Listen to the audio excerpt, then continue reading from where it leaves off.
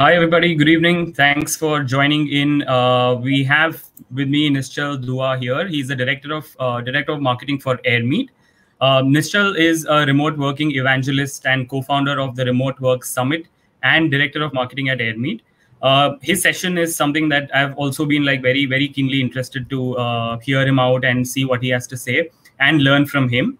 It's about how virtual events can outperform your entire SaaS marketing playbook.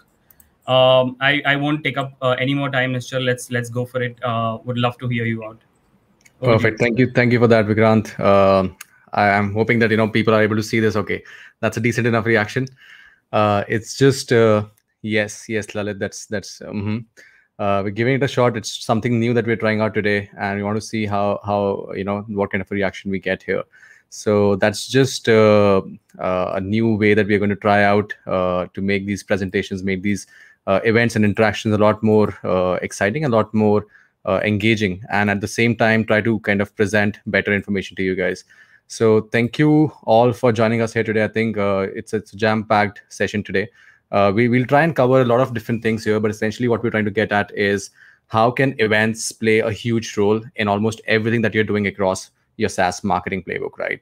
But even before that, I just want to quickly, okay, so everyone's using a lot of emojis. That's amazing. I want to also highlight that we have a raise hand option. So if any of you are interested in joining us on the stage, it's always a really good interaction, right? It'll be amazing if some of you can raise your hand either now or towards the end. We can have you on stage. We can take a couple of questions live, or you could share your experiences of what has worked, what hasn't worked for you in the past. So would really want to see that happening. And at the same time, while we wait for a couple more folks to tune in and let them all get settled, I just want to quickly get to know who you guys are and how can we work better and how we can do a better session here together. So just going to drop a quick poll here, and I'll see how many responses we get. Essentially, we're trying to see what's the mix of people here at the session, right? So if you guys can quickly just drop in your votes there. I see one vote that's come in so far, and that's 3-7. That's a good turnout. Okay, so essentially this poll is going to help me and help you guys also understand who's participating at this session, at this event, and then we can fine-tune that content for those folks. So we're seeing a decent number of product marketers here. We're seeing a lot of people who are either in managerial or leadership roles. That's a great turnout. Perfect. Thank you, guys. I'll take this off for now, but we'll come back to it because this is what's going to help us further fine-tune what we're doing here. And effectively, this is something that, in fact, the SaaS Insider team made fun about on LinkedIn in the morning as well. I want to welcome you all to a virtual event that's about virtual events, and I'm a self-proclaimed virtual event expert, going to tell you how you can do better virtual events. It's just what's happening around the globe right now. I think over the past couple of months and ever since COVID happened, everyone's been talking about do more webinars, do more Zoom calls, do more events. Kind of want to bust the myths here right now today. Also talk about how one very big takeaway here that we all should have is that for SaaS marketers, a virtual event is not field marketing. Essentially, field marketing is a very different domain altogether. Field marketers have a lot of different skill sets. They're looking into different objectives and ROIs, whereas a virtual event is more of a mechanism. It's more of a playbook, more of a tactic that every marketer in the SaaS industry can leverage in one way or the other. So the first thing I want to make sure that all of us get and take away from here today is that a virtual event is not just for field marketers. Whether you are in demand gen or product marketing, content, social, community, whatever it is you're doing, events can play a huge role in not just making your job a lot easier, but also accelerating your growth, helping you achieve better results, and getting the entire pipeline accelerated in a massive way without you looking at newer projects out there. And the whole reason why that matters to us today is because we're seeing marketing teams and companies everywhere just focus a lot more on the wrong kind of metrics and not essentially focus on building the right kind of engagement with their customers, focus on building the right kind of relationships with them. Whether it's one team or the other, we're all looking at massive numbers. And the whole concept of the lead generation pipeline for a B2B SaaS company, that concept is now much more of a dying concept. We are seeing across the board from a lot of marketers that costs are rising everywhere. Demand generation costs are getting more and more higher. Your conversion rates are dropping. Almost every person that I know of is aware of the fact that the moment they sign up for an ebook, they're going to get bombarded with automated emails. And that's not a great thing, because when that starts happening, essentially, your customers are already aware of the fact that you're going to run certain sequences and automation pipelines on them, and they're not very comfortable with that. More importantly, what we have seen is that a huge part of the buyer's journey is getting completed even before they sign up as a lead on your website or your platform, right?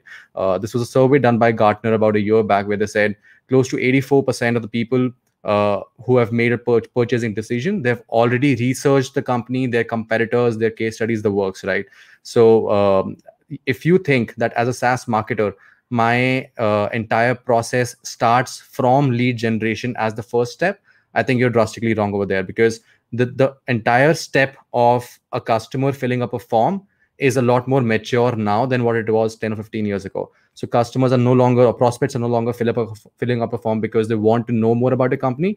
They're doing it because now they've already researched enough that they want to finally get onto the decision-making stage. Whereas for us marketers, our entire process pipeline automation starts from the form filling stage. That's for me to basically drive home the point that essentially the entire lead generation aspect and how we think about it is no longer as relevant as it used to be about 5 or 10 years back. And at the same time, over the last 1.5 years, we've seen plenty of companies, plenty of marketing teams doing endless number of webinars, right? Because webinars seem like the most easiest way for us to get that high quality, high value B2B customer or prospect into our pipeline. We will do a nice enough webinar. We'll have 100 and 200 odd leads coming into the pipeline. We'll start sending them automated email sequences, sending them, start nurturing them. We'll start scoring them, and eventually at some point they'll convert into customers. But that's also not working. And we've seen so many webinars coming up here and there. I think death by webinar genuinely became like a major concept over the last 1 year or so. Yeah, I think that's more visible. Perfect. So effectively, what I'm trying to get at is that you've got a playbook in front of you. You're writing blogs, you're creating ebooks, you're doing webinars, you're running automated email sequences, you're trying to nurture your prospects through the entire pipeline, you're running ads. All of those things are great, but they are the playbook that we have been running for the last 15, 20 years. What can virtual events really do to make all of that a lot better for you? That's what we're trying to cover here in this session today. I'll also cover a brief outlay of what an event pipeline should look like. What do virtual events really look like in terms of how they actually get executed, and what exactly you can do to kind of make it happen a lot easier and a lot faster for your entire company and for your entire team out there. Another reason why not just me personally, but as a company, as an organization, we are gung-ho and we are very actively advocating virtual events is because there have been plenty of discussions and surveys that we've done in the past as well. One such survey is where we kind of interviewed more than 1,000 B2B buyers, and this just happened about a couple of months back. What we observed there was that close to half of the people, and this is purely coming from an unbiased survey, close to half the people who said that they attended an event over the last year or so, they ended up buying from that organization. Now, 50% is, you look at any other channel or any other marketing campaign that you've done, and you know that 50% is a huge number in terms of conversion rate. It just beats every other tactic, and there's no reason to think why any other campaign would be a lot more effective in comparison to a virtual event or a summit like this. The whole reason there is because we're done with the same automated email sequences. We're done with the same blogs and the same ebooks that we've seen everywhere. An event really is an amalgamation of the best influencers, the best knowledge, the best content, the best relationships I can build. And more importantly, it puts a face to the name that I'm looking at, right? So instead of getting John from Airmeet as the person that I'm connecting with, I actually see who that person is in real life. And that helps me build a much more credible opinion of that organization, that person as well. So all of that is part of why even this survey showed us that it's very relevant as a channel, as a campaign for you to kind of drive virtual events forward and use them to better nurture your prospects, better acquire new prospects, At the same time, if you have existing customers pipeline, building better relationships with them and help in using that for your account expansions. All of that is part of what we have researched, what we've done over the last couple of years as well. It's a proven fact. So what I'm essentially trying to say here is that virtual events are hot. They're here to stay, right? And if you look at the trajectory of how content marketing as a field has evolved, you'll see that over the last 10 to 15 years, we've seen blogs coming up. So blogs were the first big thing back in 2005. Then blogs gave way to smaller tweetable content, which is what Twitter was all about, right? From there, we saw the rise of social media. We saw graphic visuals becoming more and more popular. Then came video and podcasts and webinars. My big belief here is that the next 10 years are going to be entirely dedicated to virtual events, virtual summits, and conferences as a marketing channel. This is drastically different from what field marketing essentially is about. It's also a way to think from first principles. When you sit down back at the drawing table, right, and you say, what is it that I can do that brings my customers together much closer to me? What can I do to create unique, insightful content without the added overhead? What can I do to attract better influencers and better mentors and the industry leaders so that they at least hear about my brand, my company, my product? If all of these things are your objectives, then there's nothing better as a solution than a virtual event or a virtual conference. And that's kind of what we're trying to drive home as a concept here, right? I know there are a couple of you out there who are kind of like moving your heads left and right and saying, I don't believe you, it's not possible. You're probably just saying it because there's a vested interest here. I know there's a lot of objections. I want to take those buts and ifs and why nots head on. So if anyone wants to kind of drop an objection or why you think a virtual event won't work, you can just post that in chat and I'll definitely pick it up and I'll kind of address that head on. The most common reasons that I hear from a lot of B2B marketers and SaaS marketers out there is that we just don't have the team or the expertise to do that. We don't have any event marketers in the team. We don't have field marketers in the team. And that's the first thing that I've been trying to tell you on this session here. Essentially, a virtual event is just an extension of whatever you're doing from a content perspective. So you might have a content marketer, you might have a social media manager, you might have a product marketer. All of these three people can essentially do a really good virtual event for you. You don't really need to start from a large scale conference or a summit that takes like half a year to pull up. You can always start with much smaller social webinars, so to speak, right? And social webinar is something that we have been actively talking about a lot. Webinars by nature, by definition, whatever webinars we have seen over the last 5 or 10 years, they're boring, right? They're boring because I might be doing anything else on the side and it's just one person or two people talking amongst themselves. Whereas a social webinar, it really is something that brings people together in a much more richer and much more engaging fashion. So for example, we could pull some of you guys onto the stage here if you want to raise your hand. It just makes it a more engaging experience. Right after this session is over, you could all go back. I mean, of course, you've got a packed session now, but you could always go back to our social lounge. You can interact on virtual tables. There's a lot of different things that you can do on a virtual event that's not possible on a regular webinar. And that's one of the most common objections. Dan's sharing, we don't have an audience of 5,000 people, so nobody would show up. That's a very, very common objection.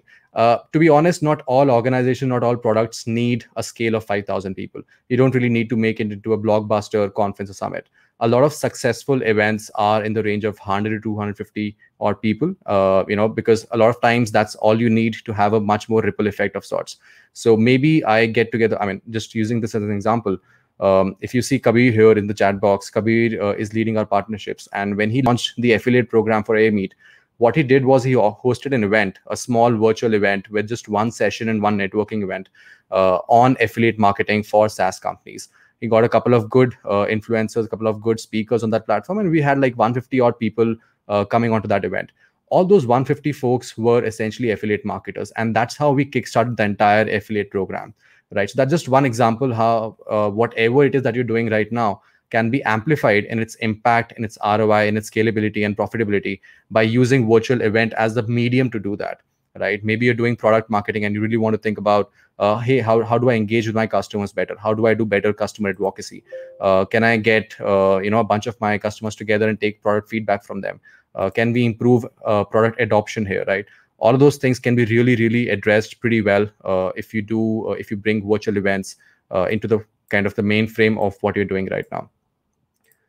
Yeah, I see a couple more messages here on the chat. What's the minimum viable audience size for a virtual event? There is no real magic number, to be honest here, and the reason is it depends entirely on what your use case is. We've seen a couple of cohort-based educational courses where they have done smaller events of 30 to 50 people, and that resulted in massive revenue for them, because what they're essentially trying to do is convert these 50 people into their students. At the same time, there are all sorts of enterprise customers that you want to attract, or you have a mid-market segment that you're trying to target there. Anywhere between 100 to 500 seems like a very good number. We do a ton of events here at Airmeet from a marketing perspective. Not all events have 1,000+ participation, but they do tend to have a significant impact on our pipeline, on our lead generation, on our revenue, and all the metrics out there.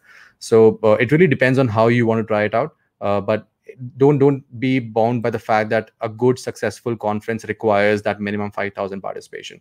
It just doesn't, right? So with that, I want to quickly jump into how what are the different types of events that you guys can think of, how best to execute on those events, and we will look at a very quick short playbook that we have developed internally here that you guys can probably follow and use it for launching your first virtual event.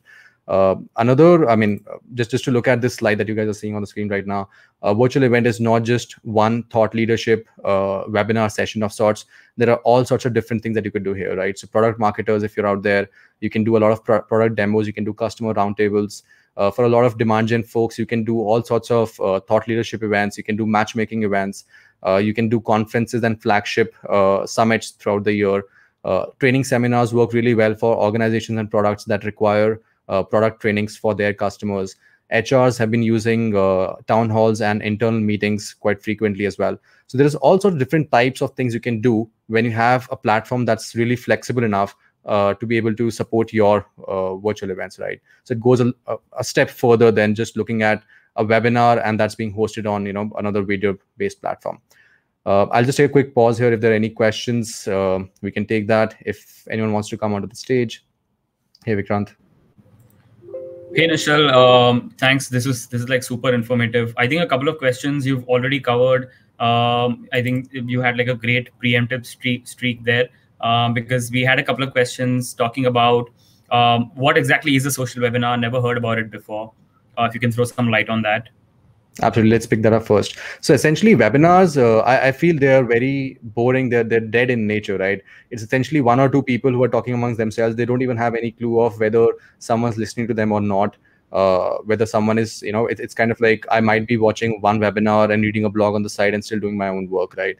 More importantly, webinars in general, they allow for zero interactivity between the audience and the speakers, and also between the audience members, right? So if there are 100 people attending a webinar, how do I meet those 100 people? How do I talk to them? Is that even important or not? If it's just a broadcast style, distribution of content, then it's not a lot better than, let's say, a radio broadcast.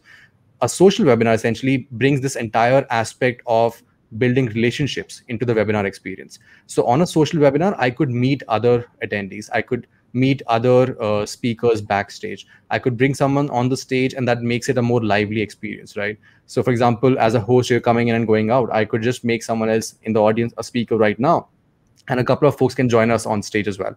That's what a social webinar essentially is. Absolutely. And we do have Lipika who's raised her hand. I think she wants to ask something. So I'm just going to bring her on stage. Let's do that.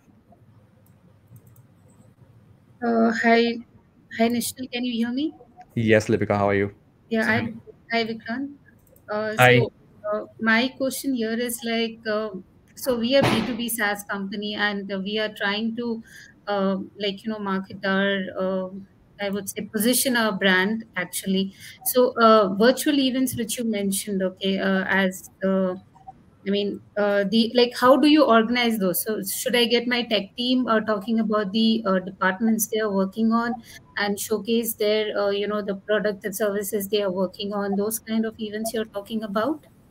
So there are a whole range of events that you could probably think of, right? Now, I'm assuming that you want to create awareness in a new market where your brand is probably not as recognized as you would want it to be right now.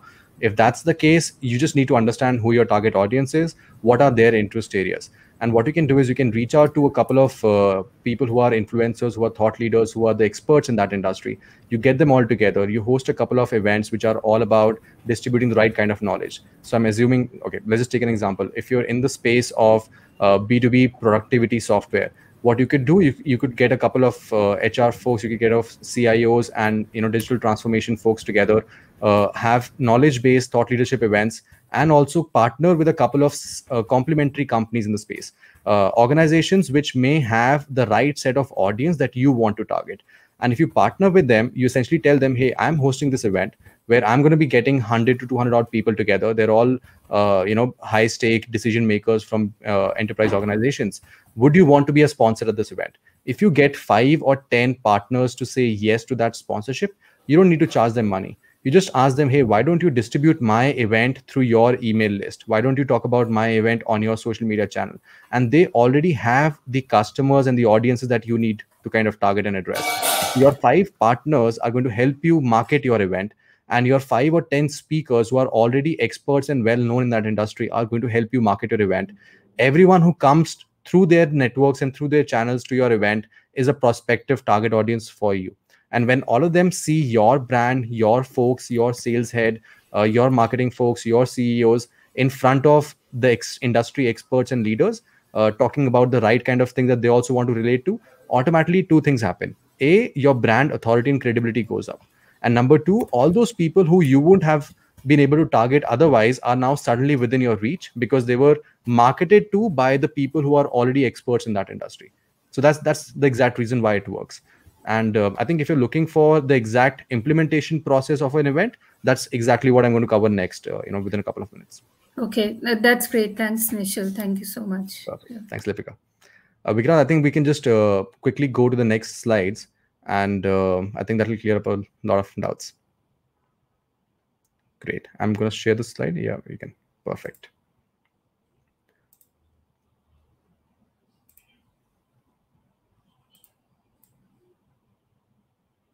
All right.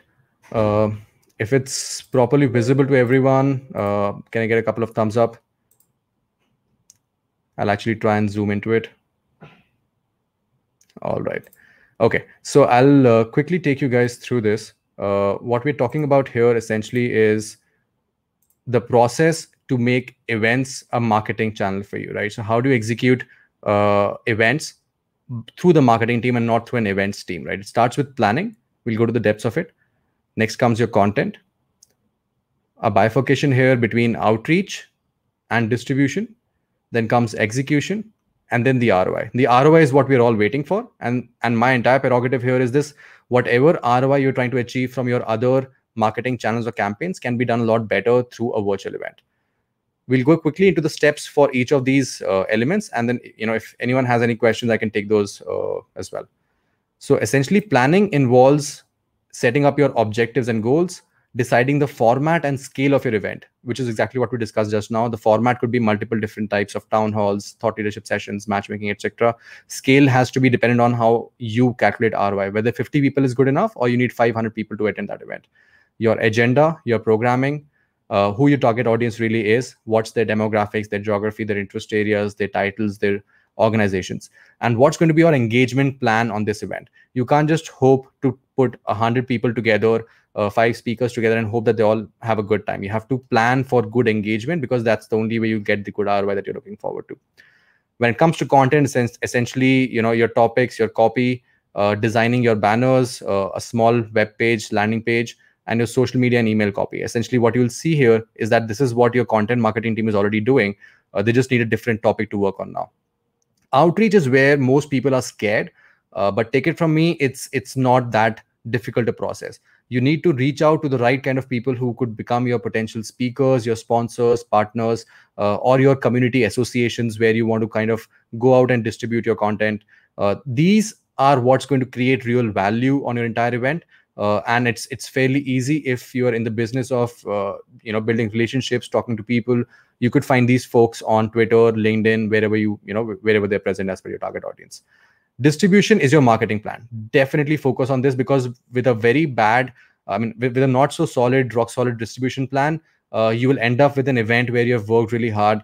you've got the right set of speakers and topics and everything together, but you don't have enough people attending that event. It all comes down to how you distribute your event, right? So what kind of email lists you have, your social media, your ads, community posting. Is if you already know that your potential target audience is active in a Slack group or a Facebook group or a LinkedIn group, you can be there. CRM marketing is if you're doing this for your existing prospects, your existing customers or leads, you want to accelerate them, expand their accounts, or kind of get more upsells and cross sells from them or referrals from them.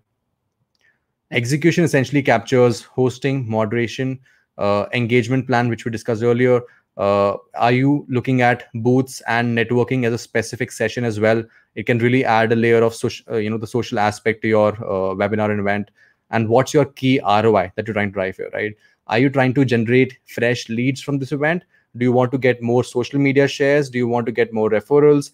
Or do you want to create unique content that you can later on use on your blog, your videos, and your social media? And then comes the ROI part. The ROI is everything that happens post-event. There's a ton of unique, insightful content that you can repurpose now. You can convert each of those sessions into a video, into a blog, into a short snippet that can be published on social media. You can look at the leads you've generated, the pipeline you've generated from here, what revenue that amounts for. Now, ABM is a big way a lot of B2B companies attract or close enterprise sales. An event plays a huge role in accelerating your entire account-based marketing funnel, because you could directly target the right kind of organization that you want to bring on and interact with here, right? You would also get a ton of customer and partner advocacy content, something that can be leveraged on social media, testimonials, the works, right? And every person who joins your event as a speaker is now essentially one of your close relationships, and those can be leveraged to get better referrals, better insights, and those people will definitely help you get inroads into the kind of organization that you're thinking of cracking so far. So that's the entire pipeline of virtual events for marketing that we are looking at. And of course, I could talk for hours about this, but the whole idea is to give you guys a glimpse. And hey, Vikrant. Hey Nishchal, I'm really sorry for cutting this short, but we're like just about kind of getting out of time. But what I've done is there are a couple of more questions that are in the Q&A section. What we've done is we've taken them all down, and it'd be great if you can answer them on Twitter.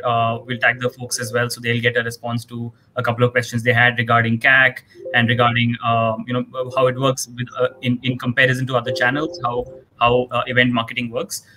So we've noted it down. We will do that. We'll take the conversation over on Twitter a little later, if that works. Let's do that. Thanks a ton for the session, Nishchal. This was like super kind of like a wow moment for me as well. And I'm sure everybody else had a great time. We'll just jump on to the next session now. We have some really nice speakers coming ahead of us as well. Perfect. Absolutely. Just doing a final poll to see if people enjoyed the session or not. Absolutely. I think it's like a straight up 100%. Yeah, thanks. Good for my validation, right? This is what I'm going to use later as a screenshot in some internal presentation. Absolutely. Perfect. Thank you, guys. Thank you for joining. See you guys in the next sessions. Bye-bye.